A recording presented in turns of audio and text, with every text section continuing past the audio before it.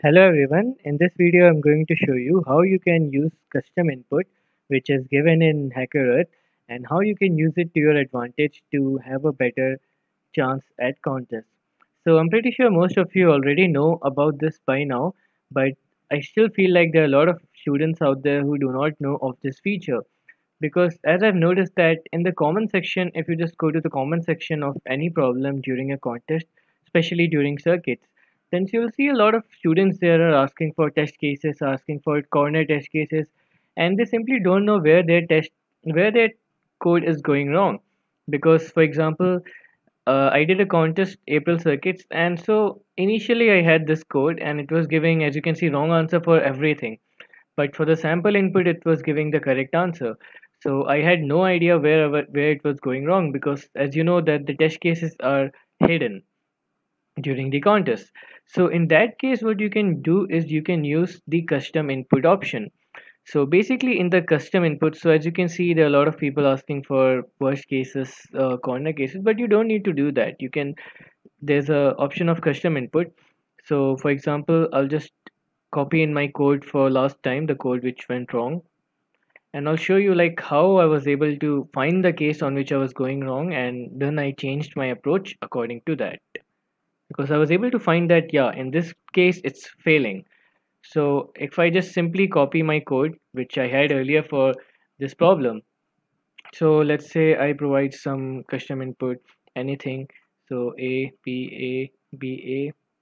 well, let's see, there are no numbers given. Yeah, we have to give numbers also. So I have three test cases, let's say 5, and A, say 6, B, A,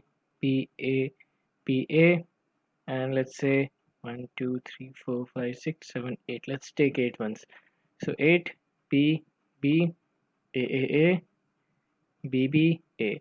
So I'm taking all these test cases, and if I do compile and test using provide test cases or provide custom input, just give it a minute. Yeah, so you see it is giving wrong answer, and it's explaining why it's giving wrong answer, because it's saying that your code's output is this, but the expected correct output is this. So it's basically telling you that the correct output is this, which is to be expected, but your code is not giving that, which you won't find in the test case because the test cases are hidden. So you can just type a lot of test cases here, but and you'll see that for some it's passing.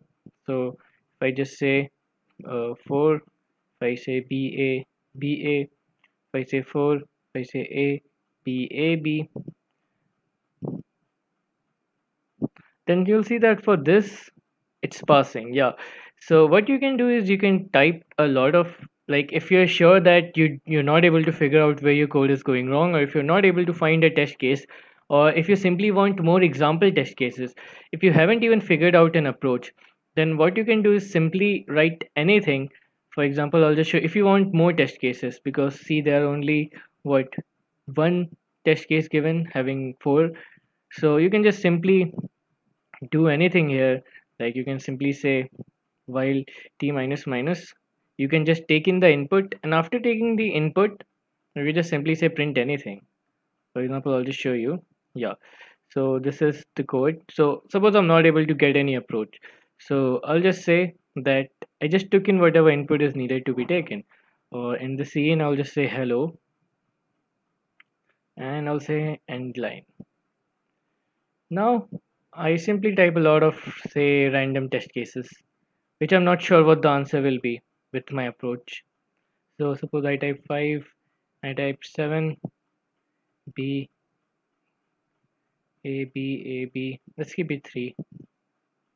So I type A, B, and I type B, A, B, and I type A, B. So suppose I'm confused in these examples what the answer will be, then it is going to show you, well, your code's output is, well, whatever you put, but it's going to show you the expected correct output. So that's the main thing. And this will happen during the contest. So during the contest, if you're not satisfied with the example test cases given here, or if you feel like you don't know where your test case, where your code is going wrong, then you can just use custom input and just do a brainstorm session on finding a lot of test cases. And after that, you'll find out where you're going wrong and you'll be able to figure out the bug in your logic. And if I'm to tell you about this itself, so for example, removal of vertices. So this was one question that I was able to do mainly because of custom input. Because if I just show you in the custom input here, I was able to, I've shown this in my video before, but I'll show it again. So in here, like if I typed, let's just see, yeah. So in here I typed a lot of test cases. For example, I typed 4, 0, 6, 0, 8, 0, 10, 0, 12, 0. So I just typed these test cases and I typed a lot more, but I'll just show you this. So it showed me what the correct output is. And here I saw a pattern. And based on that pattern, I was able to formulate my approach. So using custom input, if your code is going wrong, then you can find out where it's going wrong. Or otherwise, if you're not able to get an approach, or if you simply want more test cases with answers, then you can simply type a lot of random test cases in the custom input. And with that, you can move forward. So that's it. I'm pretty sure most of you already know this, but just in case if you didn't, well, then there's a good thing. Thank you.